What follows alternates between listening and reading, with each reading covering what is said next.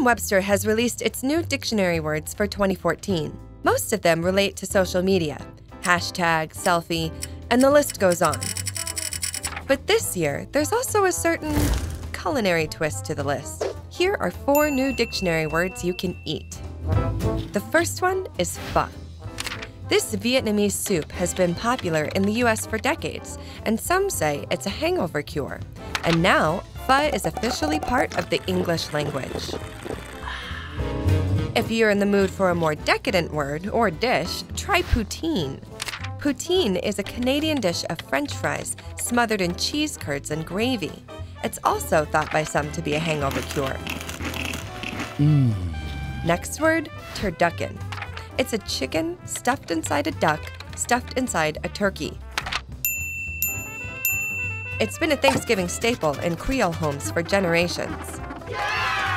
And the last word is catfish. Okay, not that kind of catfish. In this case, Merriam-Webster is referring to the act of catfishing, or setting up a fake social media account to deceive somebody. But you may prefer its more old-school definition.